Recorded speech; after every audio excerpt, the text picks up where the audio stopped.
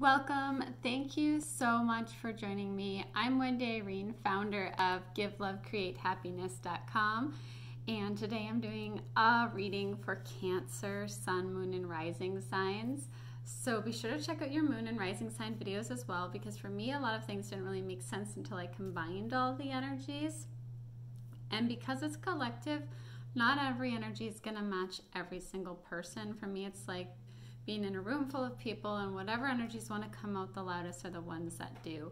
So really what I want to be here is just simply a bridge to your own intuition and your own inner knowing, so that you have an opportunity to sit here and listen to what wants to come up and be heard within yourself, and try and really go into it with the intention of hearing it from a place of love and not fears, right? Okay, Cancer, my beautiful water sign friends, let's get started. So the past energy here is the Three of Swords. This is experiencing some kind of heartache in the past, or some kind of loss that's had an impact on you. It could be that you were in a situation where you felt like there was too many people involved, people that shouldn't be involved, getting involved and getting in the middle of things. But you experienced pain. I mean, at the end of the day, you experienced some kind of pain that really had an influence on you.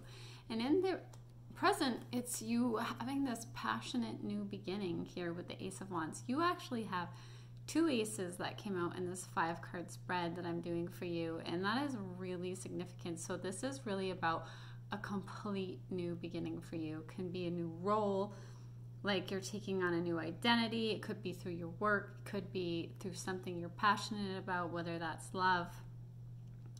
And the major influence here is this message of communication with swords, this kind of message. This is a messenger, the Page of Swords.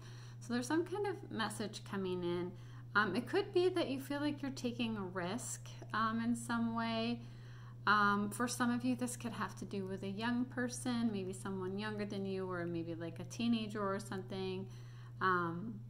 That's having an influence on you right now. But for most of you, this is like a messenger card, some kind of message or communication that's coming in. And I feel like it has to do with this passionate new beginning, this passionate new start.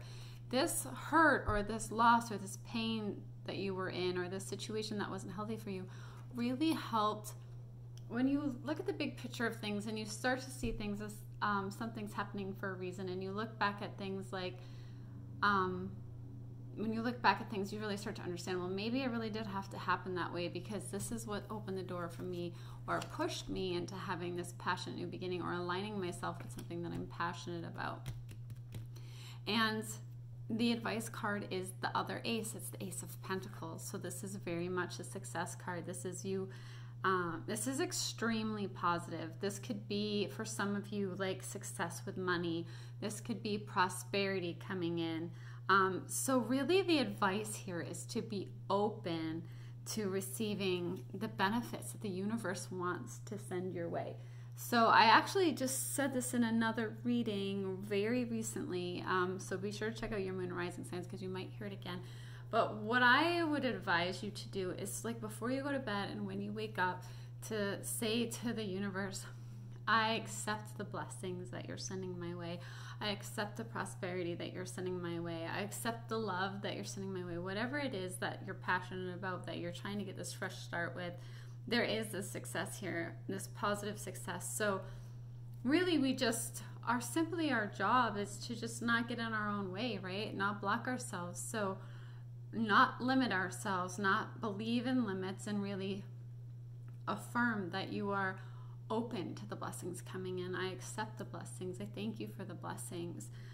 That would be the advice that I'm feeling here with the Ace of Pentacles. And then in the outcome, like the Four of Pentacles, this is going to result in you overcoming fear. So maybe you struggled before with hanging on to a situation for too long, or hanging on. It could be hanging on to anything, like hanging on to the past. Maybe it wasn't the best for you, but it was comfortable, hanging on to possessions of some kind.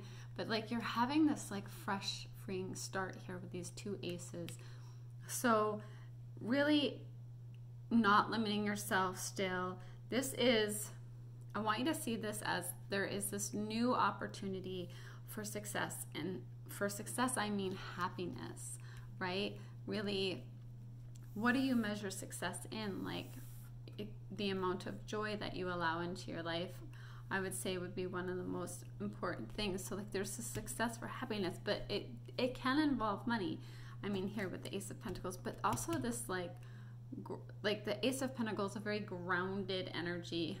So I would say like the message really here is allowing the blessings to come in, not fearing change, not holding on to old ways or past, letting go of that hurt that was in your past, so that you are this high, vibrant, open door to the blessings that are coming in for you, that are yours, that are written in the stars for you.